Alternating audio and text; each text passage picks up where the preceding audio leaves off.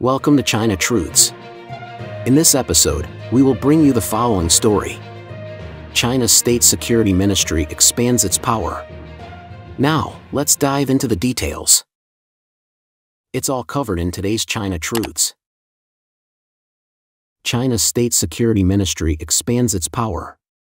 Under the leadership of Xi Jinping's trusted ally, Chinesen, the Ministry of State Security, MSS, in China has seen its powers extend far beyond its traditional intelligence domain, increasingly involving itself in the country's economy, foreign relations, and even cultural security threats. Recently, the MSS has been vocal about financial security under the guise of safeguarding the state's stability, raising alarms among experts who warn that political interference will only destabilize the financial markets further. The expanded authority of the MSS is a sign of Beijing's growing internal crises and instability at the highest levels of leadership. On November 13, 2024, the MSS published an article on its official WeChat account, declaring that financial security equals national security. The article highlighted the importance of finance throughout history and reiterated Xi Jinping's so-called holistic national security outlook.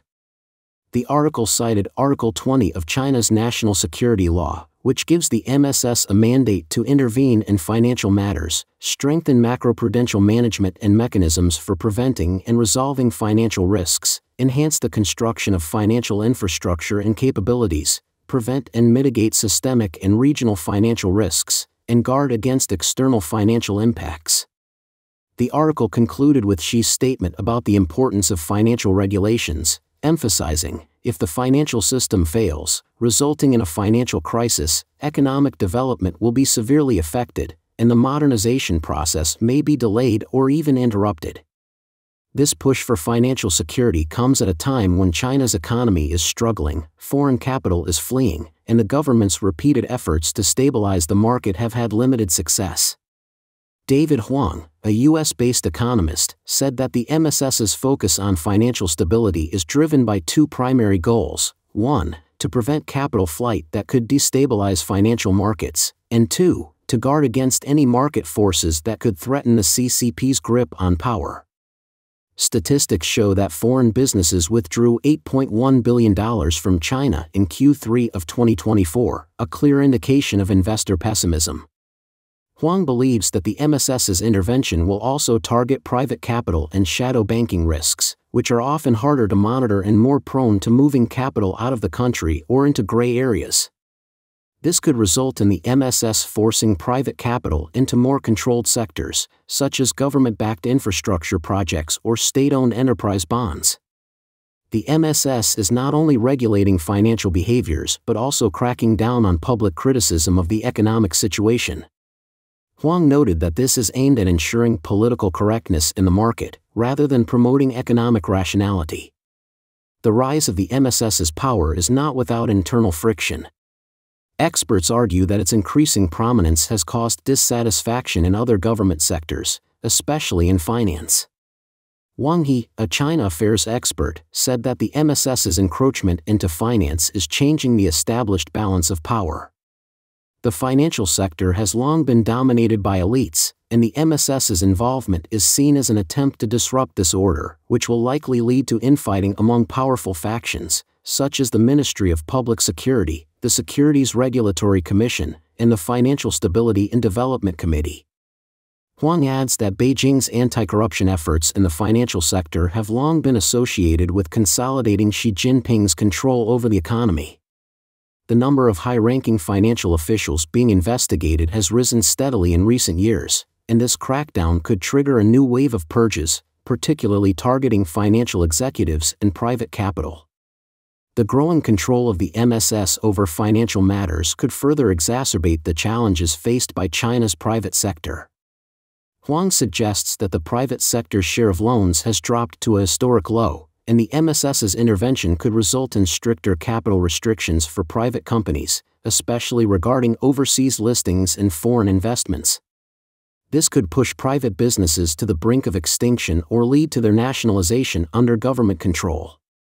Chinesen, the current minister of the MSS, is a longtime ally of Xi Jinping, having served as the Secretary of the Central Political and Legal Affairs Commission before taking over the MSS in late 2022. His appointment and the increasing visibility of the MSS signal that Xi is prioritizing security over economic growth. Since Xi's power consolidation began, Beijing has intensified its crackdown on foreign consulting firms, detaining employees, and conducting surprise inspections. After the new anti-espionage law took effect on July 1, 2023, the government launched a campaign to root out alleged spies, further increasing the MSS's role in various sectors of governance. Analysts warned that the MSS's growing influence could lead to serious political consequences for Beijing. Huang believes that the expanding role of the MSS will destabilize the internal power structure, further erode the authority of departments traditionally responsible for financial oversight, such as the Central Bank, the Securities Regulatory Commission, and the National Development and Reform Commission, NDRC. The politicalization of financial decision-making could result in an increase in non-market risks, weakening China's economic stability in the long term. Wang Yi cautions that when a government places too much power in the hands of security services, it is often a sign of looming crisis. He compares the current situation to Mao Zedong's era when the Ministry of State Security, under Kang Sheng, became too powerful and led to major political turmoil. After Deng Xiaoping's reforms, the MSS was kept out of domestic politics, but under Xi Jinping, the MSS has been brought to the forefront as part of a broader effort to centralize power and suppress dissent. Huang notes that as the MSS gains more control, economic policymaking may increasingly depend on political considerations rather than economic expertise. The long-term consequences could include a vicious cycle of capital flight, declining market confidence, and greater instability, which would weaken China's economic foundation.